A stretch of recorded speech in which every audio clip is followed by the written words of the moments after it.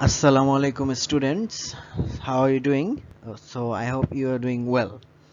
So students, this is going to be another lecture on the series of ongoing lectures for the students of class 7, and in this lecture I am going to cover the problems that concerns pipes and cisterns from exercise 2.3 of your textbook. So without further delay, let's get started. So before starting, we first get used to some formulas. The formulas that I have actually already introduced to you in my previous lecture. So let us see those formulas again. So general rules, and first before we get to know the rules, we first need to understand that two terms, inlet and outlet. Well, an inlet is actually a pipe which fills the tank up in is called an inlet, and outlet and the pipe which empties the tank is called an outlet. Okay, so now let us see our formulas for this whole lecture. Suppose a pipe fills a tank in n hours, and that means part filled by the tank in by the pipe in 1 hour is 1 over n. That is, work done by the inlet is actually in 1 hour is 1 over n. Well, there is nothing new in this slide, as I have already introduced to you these type of formulas in our previous lecture. Those of you who did not see that previous lecture, I mean by lecture 7, you please see those lectures from our college website. So without further delay, next slide. Okay, so there is actually a problem. A tap A can fill a cistern in 8 hours, while tap B can fill it in 4 hours. That means the capability of tap A is to fill the tank is for 8 hours, and for tap B it is for 4 hours. That means the tap B is more powerful than tap A, right? So in how much time will the cistern be filled if both A and B are open together? Well, this problem is actually identical to the previous problems I have solved in my previous lecture. Please see that lecture if you did not see it by now. So let us see that time taken by tap A to fill the cistern is 8 hours. That means for 8 hours it fills the cistern. That means for 1 hour it actually fills 1 divided by 8 part of the cistern, as it is. Work done by tap A in 1 hour is 1 over 8 part. Similarly, the time taken by tap B to fill up the cistern equals 4 hours. That means in 1 hour it can do 1 over 4 part. So let us add those two. Okay, work done by A plus B in 1 hour is 1 over 8 plus 1 over 4, and it's actually 3 over 8, right? 1 over 8 plus 1 over 3, 1 over 4 is actually 3 over 8. Now, as you all know, that therefore time taken by A plus B to fill the cistern is just reverse that 3 by 8 to 8 by 3. That means 2 hours and 40 minutes. Those of you who are not understanding, so see that on my right, 3 by 8 part is filled in 1 hour. So one part, or the complete part, can be filled by 1 divided by 3 by 8. That means 8 divided by 3 hour. That's why I actually write it down here directly from 3 by 8 to 8 by 3. If you have in 1 hour work, then you can write it directly without actually doing that right part. Okay, so let us see our next problem in this problem. Is I have taken this problem from our textbook, chapter 2.3, question number 16. So a cistern has two pipes. The first and second pipes can fill the empty cistern in 12 hours and 18 hours respectively. That means the first pipe is more powerful because it actually fills the empty cistern in 12 hours, and the other actually fills 6 hours late, and 12 plus 6 equals to 18 hours, right? If both the pipes are open together, then how much time will be required to fill the empty cistern? This is the most simplest math I have ever seen in chapter 2.3. Okay, part filled by the first pipe in 1 hour is 1 divided by 12. Part filled by the second pipe in 1 hour is 1 divided by 18. So we must add those two. Part filled by the first and second pipe in 1 hour is 1 over 12 plus 1 over 18, and it is actually 5 over 36 part. And now you all know that you just reverse that 5 over 36 to 36 over 5 to get your desired result, as you have your 1 hour work, right? Okay, So 5 by 36 part of the cistern can be filled by first plus second pipe in 1 hour. That means so one part can be filled in 36 divided by 5, as I have promised you. Just reverse that 5 by 36, then you do not need to actually proceed with these last two lines. So you just delete it, just reverse that 5 by 36 to 36 divided by 5, then you are done for one or whole part. Okay students, let us see our next problem. Okay, by the way, I hope you understand all of those problems. So if you do not understand anything, then you can actually write me in the comment section, or you can text me by by my WhatsApp account. And you all know my WhatsApp number. If you do not have my WhatsApp number, then collect it from the routine uploaded in our college lecture. You will find there my WhatsApp number. Okay. Okay. Okay, a tab A can fill a cistern in 4 hours and the tab B can empty the cistern in 6 hours. Well, this math is a little bit different, because in this math we have that red mark, empty the full cistern. Like that means there is a pipe that can fill it and there is another pipe that can empty it. So this will be a tricky one. Okay, let us see. Time taken by tap A to fill the cistern is 4 hours. That means in 1 hour actually can fill up 1/4 portion of the cistern, right? So time taken by tap B to empty the cistern is actually 6 hours. That means time work done by the tap B in 1 hour is 1 divided by 6. Now in the question, if both the taps are opened together in the empty cistern, and how much time will the cistern be filled up? You should know that the cistern will ultimately be filled up, as the power of that tap A that is filling your cistern is more than the power of that tap B that is emptying your cistern, because A can fill it in 4 and B can fill it in 6 hours. If the case was to if a tap can fill it in 6 hours and B can empty it in 4 hours, then if you connect those two taps with the cistern, then it will never be filled up. If the power of the if the power of the outlet is more than the power of the inlet, then you cannot solve those maths, because the tank will never be filled up. Okay, but in this case the power of the inlet is more than the power of the outlet, because the inlet can fill it in 4 hours and the outlet in 6 hours. That means the power of the inlet is greater, so the tank will ultimately be filled up. Okay, now work done by A plus B in 1 hour is actually 1 divided by 4 minus 1 divided by 6, where I have subtracted 1 by 6 from 1 by 4, as 1 by 6 is emptying, not filling, but 1 by 4 is adding up, or it is filling, and 1 by 6 is actually emptying your tank. That is why the subtraction is there, not add 1 by 4 plus 1 by 6. In this case we are going to subtract, as this case is for emptying the cistern. Okay, so you can actually have 1 divided by 12th part of the tank is filled, then, and we can easily say that in 12 hours. That means we need to reverse 1 by 12 to 12, then we are done. Okay, the tank will be filled in 12 hours. Those of you who are not understanding, you should write like this: 1 divided by 12 a part can be filled in 1 hour, then 1 part can be filled in 1 divided by 1 by 12. That means it is actually 12 hours. I think there is no problem understanding this problem, so without further delay, let's get started with our. Okay, there is a very beautiful tank I can see over there. So there should be a video playing over there. Okay, you can see that there are two tabs, A and B. Okay, then A tab is filling your tank, and it is filling your tank in 10 hours. And now for the tab B, well, it is filling your tank in actually 12 hours. That means the tab A is more powerful than tab B. Okay, now if I just put an outlet over there, that means at C point, the tab, I should call that a tab C, then it is actually emptying in 20 hours. That means C is the weakest, and among A, B and C, C is the weakest. Okay, now let us see our question. Our question is, a cistern can be filled up by two taps A and B in 10 hours and 12 hours respectively.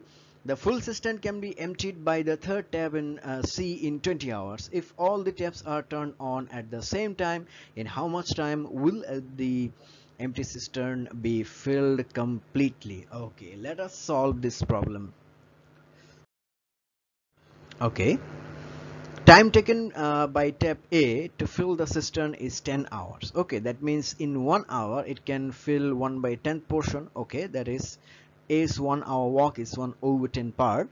So time taken by tap B to fill the cistern is 12 hours. So for 1 hour work is 1 divided by 12 part. But time taken by tap C to empty the full cistern is 20 hours. So C's 1 hour work is similarly 1 divided by 20 part. Now if I inject all of them all together, I mean if I inject the inlets and the outlet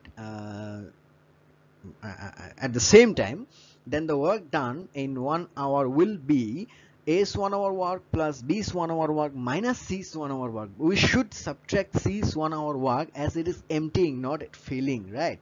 So A plus B plus C's 1 hour work is 1 over 10, 1 over 12 and minus 1 divided by 20. You should see that minus sign over there for C tab. Okay, it is 2 divided by 15. Let us see if it is 2 divided by 15 or not. 1 over 10, 1 over 12 minus 1 over 20. It's actually 2 over 15. Okay. Now therefore time taken by A plus B plus C to fill the system, just reverse that 2 over 50 to 15 over 2 hours. Or what you can do, 2 by 50 part is filled in 1 hour, so 1 part is filled in 1 divided by 2 by 15, and it is actually 15 divided by 2 or 7.5 hours. Okay, so I think you do not have any problem regarding this math. Okay, so our next problem, and the next problem is from your textbook and one of the most important problems in your textbook.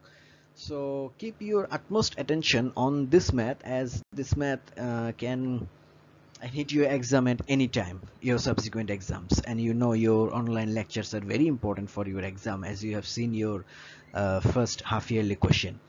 Two pipes separately can fill an empty cistern with water in 20 minutes and 30 minutes respectively. The cistern is completely empty and both the pipes are open together to fill the cistern. Okay, first pipe is more powerful. It actually fills 20 minutes, and that the second one is it takes 30 minutes.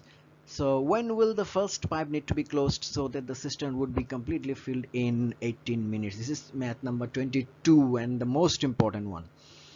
Okay, well, keep your utmost attention on this problem, because on the basis of this problem I am going to show you another problem that is done in your example, and you are gonna tell me that if that problem is correct or not. Which one is correct, you should tell me. So the brilliance, let's get started. So the second pipe can fill the cistern in 30 minutes. Okay, so that means, so part filled by the second pipe in 1 minute is 1 divided by 30. Okay, that's cool. So part filled by the second pipe in 18 minutes is 18 divided by 30 or 3 over 5, because in the question that when will the first pipe need to be closed, well, the first pipe is closed, then the second pipe actually and then the second pipe remains, and the whole process is for 18 minutes. When will the first pipe need to be closed so that the cistern would be completely filled in 18 minutes, right? So from the beginning to the end, the second pipe works for 18 minutes. From the beginning to the end, it actually does not get stuck. Okay, now for the remaining part, that is 1 minus 3 divided by 5 is 2 divided by 5. Okay, now so for the first pipe, the one part is filled in 20 minutes, as you can see from the question that the first pipe is more powerful and it actually fills your tank in 20 minutes. So one part can be filled in 20 minutes and our remaining part is 2 divided by 5. So 2 divided by 5 part can be filled in 20 into 2 divided by 5, it's actually 8 minutes. That means, so the first pipe need to be closed after 8 minutes. So many of you actually thinking that why did our teacher actually requests our utmost attention to this problem? Well, you will see in a minute. Just okay, just see this. Okay, say for example there are 1 2 3 4 5 parts in that column, and I have marked 3 because 5 divided by 3, actually you can see that 3 over 5 is represented as that one. Total space is 5 and I have colored 3 spaces, so 3 over 5 can be represented by this one. Okay, Now that part, the colored part, is 3 divided by 5, and 3 divided by 5 is filled by the second pipe in 18 minutes. And you just keep this in mind, your second pipe did not get stuck, right? Your second pipe was actually active from the beginning to the end. So from the beginning to the end, it actually fills 3/5 part, and the remaining 2/5 part is filled by the first pipe. Okay, now this is how I solved this problem. And remember that picture. I want you to write down that picture for the next problem, because I'm going to ask a question if there is a flaw or not in the second question. And you should give your feedback on that second problem in the comment section. I request you to give your feedback. Okay, so whatever your feedback, you can give it to me.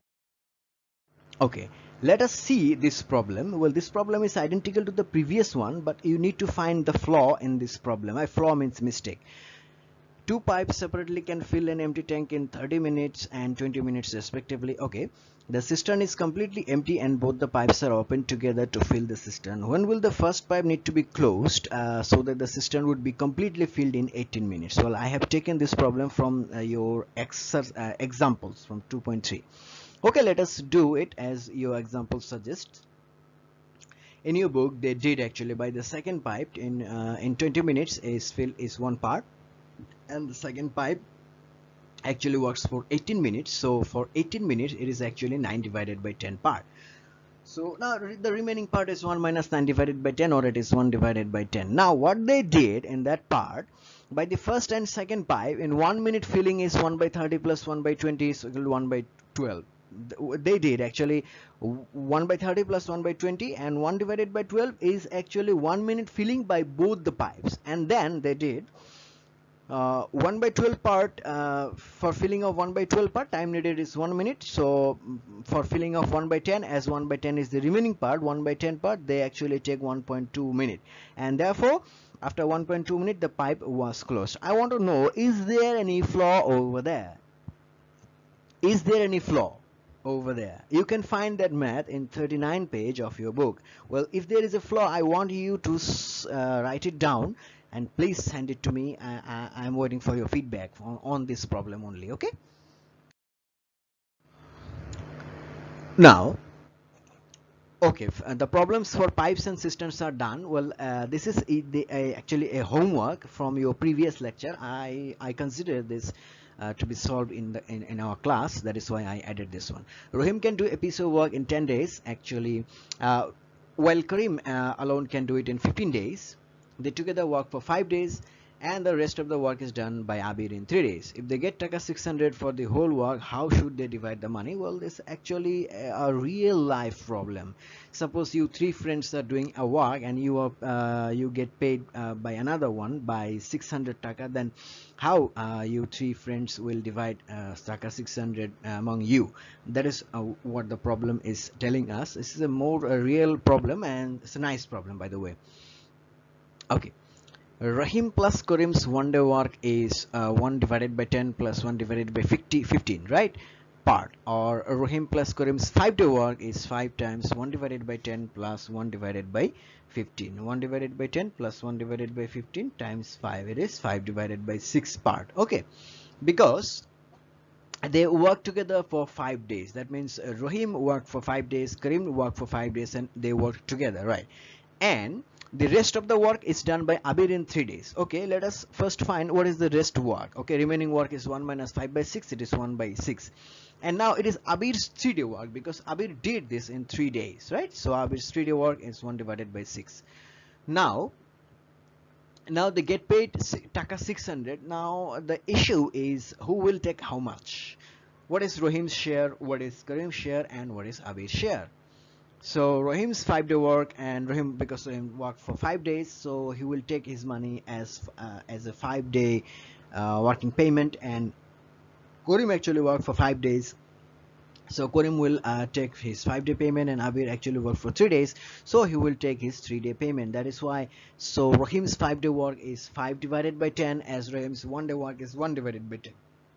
Karim's 1 day work is 1 divided by 15, and 5 day work is 5 divided by 15. And Abid's 1 day Abid's 3-day work is 1 divided by 6 from the question. If you simplify that portion, 5 over 10, 5 over 15, 1 over 6, then you will get 3 is to 2 is to 1. Then if you simplify this further, then you can see that Rohim's share is 3 divided by 3 plus 2 plus 1, that means 6 times 600 equal to 300, and the remainings are as follows.